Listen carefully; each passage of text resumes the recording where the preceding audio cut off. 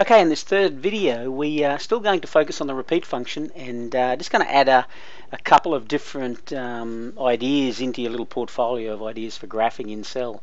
At the right hand, it's the same worksheet, but at the right hand end we've got a little table here which has got three headings: dots, dashes, dots, and labelled. And in column J there's some values. So what I want to do is use the repeat function to create kind of a graph just using a dot. The second one will be a graph that utilizes dashes and a dot, and you'll see what that looks like. And then we'll create the repeat function. We'll add in the value at the end of it. And it's simply a matter of just adapting the repeat function. So let's look at the dot one first. Okay, in this particular case, I simply type in the repeat function equals REPT. And what I'm going to do is open it up, and what I want to do is simply put a space. So I open and close quotation marks and put a space in between. So I'm going to put a space for each of the repeats that we're going to do, and I'm going to repeat that the number of times shown in column J3. So that gives us the kind of the space before we put in the O, the little dot. And to add the dot, I simply type an AND symbol, then open quotation, put the dot, which is a 0. Oop, I don't want a capital, I just want a 0, an O, sorry. Close quotation and hit return. And what it does is it positions the dot this many spaces, what you see in J3, away from the left side. And you'll see if I drag that function down to repeat, I've got a series of dots that are staggered according to whatever's shown in these cells. So if this particular cell went up to 22, and the dot would move accordingly in response.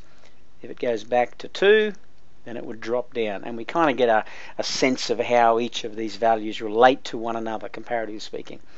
Okay, dashes and dots. So what I want to do is create this, but I want to put a dash to the left of the dot. So it's kind of like it's still a bit of a chart without the gap there. And in order to do that, I simply type in the repeat function, REPT. I'm going to this time put in the dash symbol. So open and close quotation marks with the dash in between. I'm going to put it the number of times it appears in J3. And at the end of it, I want to add the dot. So I simply put the AND symbol, open and close quotation marks with an O in between. So what that's going to do is repeat a series of dashes with an O at the end. And what it looks like, is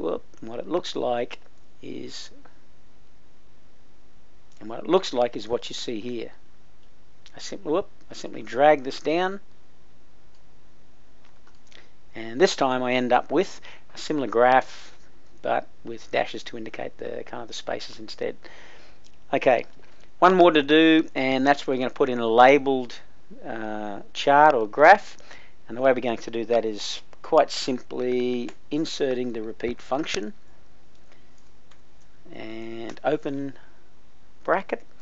I want to repeat the capital I, and I want it to repeat the number of times that appears in cell J3.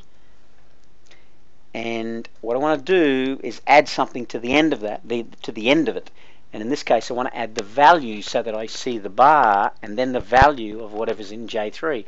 And the way I would add that is something like this. I'll put AND, and I've got to put a space in here or it'll be butted up against it. So to put a space in, I simply put open quotation, space bar, close quotation. So that adds a space in.